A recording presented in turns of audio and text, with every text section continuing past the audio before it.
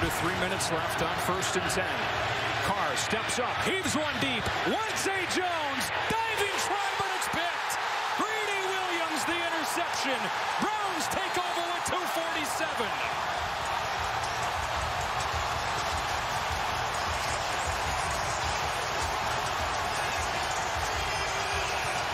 And it was a good read by Derek Carr. Got the safeties to squat their feet.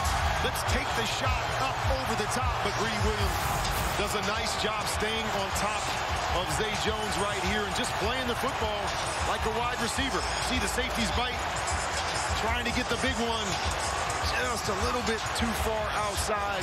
And Greedy Williams able to track it and make a huge play for this defense.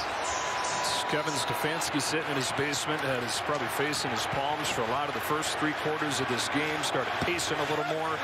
Might have even been a shout and a fist pump there. Now back to pacing.